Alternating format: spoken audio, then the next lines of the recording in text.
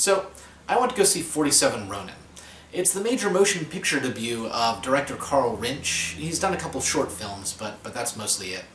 And it stars Keanu Reeves and Hiroyuki Sanada, and the whole thing is based off of a classic Japanese tale.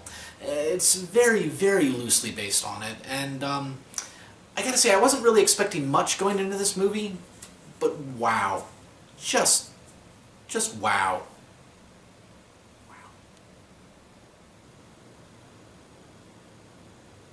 So, I'm not terribly familiar with the Japanese folktales 47 Ronin that this film's based off of, but from what I can tell, it makes the transition over decently well as like a core general framework, which in itself is unsurprisingly very Japanese, so I'm not sure how well it translates to American audiences, but it's there, and they try to explain it. But at the core, it's all about personal and family honor.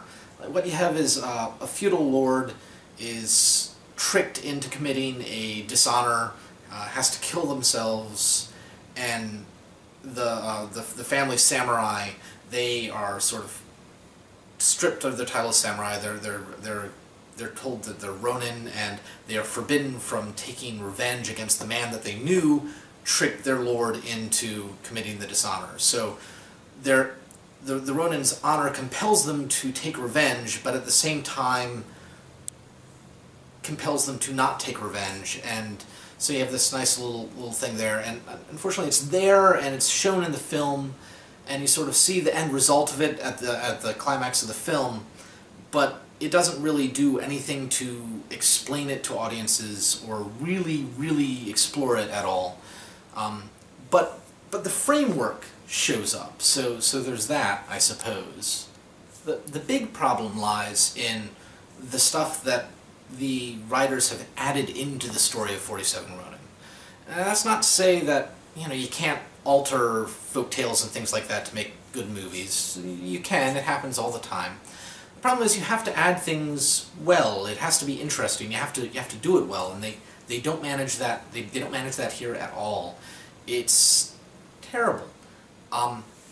Like, okay, I can go with adding in monsters and demons and stuff like that, and that's fine. It allows you to make this version of Japan look like some sort of fantasy artist's Asian wet dream. It looks really nice, but that's fine. You do that, but you don't sort of add in another main character without sort of taking away the original main character of the story, or at least focus on both of them decently well. But the whole Keanu Reeves character, Kai, he's completely added into the story from what I can tell. And it's not an interesting character. He doesn't add anything to the story. He adds nothing to the story. There's no point for him being there, except to have Keanu Reeves as like the half Japanese guy, which, okay, I guess he's what, quarter Chinese supposedly, but still, he doesn't. But yeah, so they added that, which was stupid and didn't add anything, and actually ended up detracting from the story, because the main character from the original story is named Oishi, I believe. He's still in the film, and they try to sort of do both of them as main characters, but it doesn't focus on either of them enough to really tell a story about either of them. It just doesn't work. And then they throw in the whole evil witch character, which, nifty, does some cool stuff visually, decent enough actress, but they keep on mentioning, like, taking over Japan and mountains of corpses, but there's a year part in the break in the film, the timeline, and nothing happens. There's no mountains, nothing. So, and the film shows us no sort of indication of what they're going to do. Why would they do that? It's just sort of vague, yeah, we're going to take over Japan, but we're not going to actually do anything about it, and you defeating us isn't going to save Japan because we're not actually attacking Japan. We're just talking about it sometime in the future, maybe. It's just... Can't we just have a story where two families have this long-standing feud, and and one discredits and takes over the land of the other, that works better, rather than just doing this vague, ooh, bigger stakes sort of thing. So they've taken the original story, and they added in stuff that I'm sure some people thought were cool, but really just ends up watering down the story and making it seem a little stupid at times. So what more can they do here? How about really, really bad dialogue? Yeah, let's go with that. I'm sure some people would throw in, oh hey, they hired Keanu Reeves, he's a horrible actor. I don't really agree with it. I don't think he's necessarily the best actor in the world, mind you, but he's not a bad actor. And I mean, no one can really make dialogue that goes like, we can still do what we came here for, sound good. It's just always going to sound awkward. And then other points in this film really just, they come across like, I don't know, the writers were playing cliche dialogue Mad Libs with a script or something. It's really, really cliche. I feel like I knew what was going to be said, like, before it was said, you know, throughout the entire film. It was just kind of, you know, you don't scare me, or I'm not afraid of you, you should be. It just, the whole thing was like that. It's just really cliche, not very well written dialogue throughout the entire thing. It's just not very well written.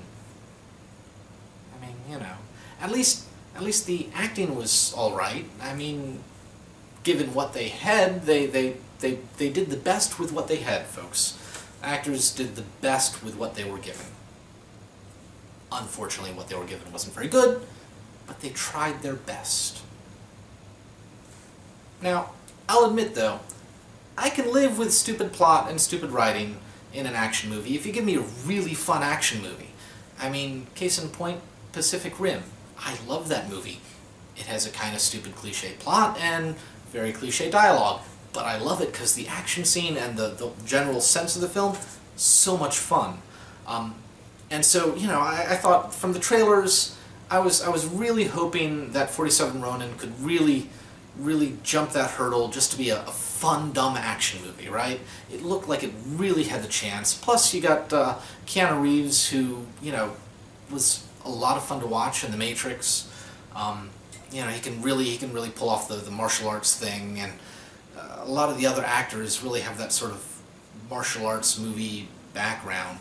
So, you know, I was thinking it had a chance, and at times you can see it come through, and they let you focus and watch the action, and it works. But for most of the film, you know, good half to like 75% of the time, the action is just, it's really hard to follow. It's just very muddled fight scenes. You don't really follow what's going on.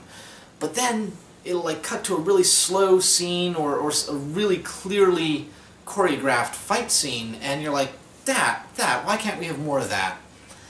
And then they do something silly like throw a lantern and it explodes like some sort of high explosive thing, but, you know, it looked kind of cool, I guess. It's just, it didn't look cool for enough of the time to really work even as a general action movie for my money.